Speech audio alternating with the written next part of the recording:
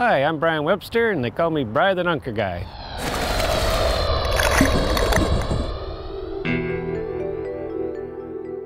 I was in a Cessna 150 on August 27th, 1977 as a passenger. The individual at the controls was a bit of a risk taker, coming down low, just having a great time, but the sun was setting and we were heading west. And they had just put up 16 brand new power lines that hadn't even been marked yet. So we found them, and he tried to go over them, but there wasn't a hope. And that second took too long.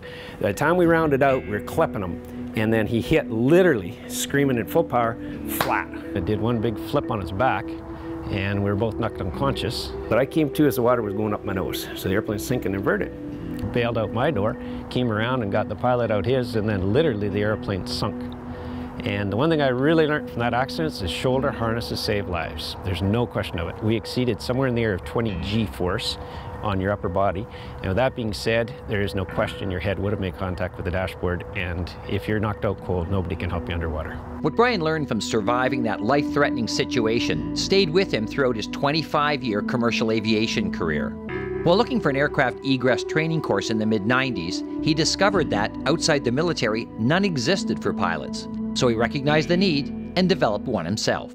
Our course is relevant for everybody who flies anything. It doesn't matter if it's a helicopter, a wheel plane, or a float plane. And I've got many pictures of float planes and wheel planes, both upside down in the water. Basically, the 35 years I've been flying, it's a common occurrence, unfortunately, and people aren't prepared for it. If you go underwater, what'll happen is you have a very limited time before you run into problems, and one of them, of course, being disorientation. And once we're underwater, we have a very short period of time to solve the problem, and nobody will be there to help you. What we've designed is a one-day program. It takes 3 hours in the classroom, and we discuss everything that we're going to do in the pool and what to avoid. And in the pool, we have plastic equipment that we've designed over a period of years, so it's very effective. And basically put people in a situation similar to if they were to end up in the water. And it doesn't matter how you end up upside down. When you're upside down, disorientation and panic set in very rapidly. And if you haven't thought it out or been shown what to do, it ends up in just about the same context every single time. Within about 30 seconds, people have gone completely into chaos state. It's more confusing than you would think it'd be. I mean, even though you think you're ready for it, as soon as you get turned upside down, you really don't have any idea which way is up. What we start out with is just simple life vests that are on board every float plane, every wheel plane that goes over water. We teach you how to use them, how to inflate them, what to think about, what to buy, what products are very useful if you're going up to the north, for example. Then we put you into the pool. We teach you how to get in and out of life rafts, help people in and out of life rafts, because a lot of folks have them. Search and rescue can drop life rafts, but they don't give you information on what to do with them. And then we put you through Cessna windows, and all Cessna windows, every one of them are the very same size, from a 140 all the way up to until they're pressurized in the caravans. Then from there, we put you in a single seat, what we call a dunker module, and it has a door on it. We flip you upside down, see how you react to that. And then we have the likeness of a Cessna or a Bell helicopter, 6 seats sitting there.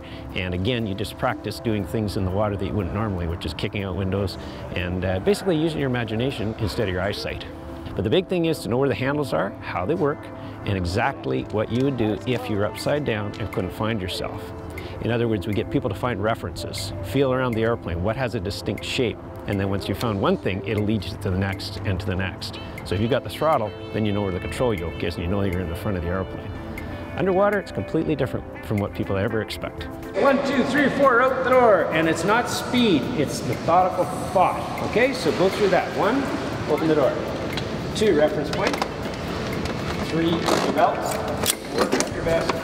Now nonchalantly, don't hurry, go forward. See what happens? You get stuck. You gotta learn to sweep that off your shoulder. What we try to get people to do is to give it a lot of thought. Don't just jump in your airplane and hit the starter and go. First off, you might be in a low wing, meaning if you invert in the water, when you come out the door, you're going to hit your head on the wing because it's going to be above you.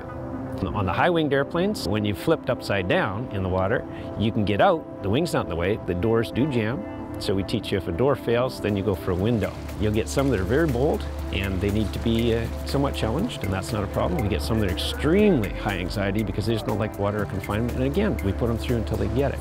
But the fact remains, if they've been trained and this ever happened, they're far better off. The stats show this without a doubt, but in our years of service that we've been in business, we've now been attributed to saving 14 lives, which I think is quite impressive, as most recently as 3 weeks ago. What I learned today was that you have to think of the sequence of what you're going to do in order to exit the plane, and you keep yourself focused on those 4 things, and then you tend not to panic. What I took from today was the fact that everything is safety first, prevention first. This is a last resort, and the last resort, if you are prepared and your motor skills are familiar with doing the exercise, then you're more likely to have a chance of survival. It was just a great day, all about the whole safety issue in the pool here, about being calm in a very difficult situation when you're disoriented. Well done. Being upside down, disoriented in water is a new experience. Unless you experience it, no one can tell you what it's like.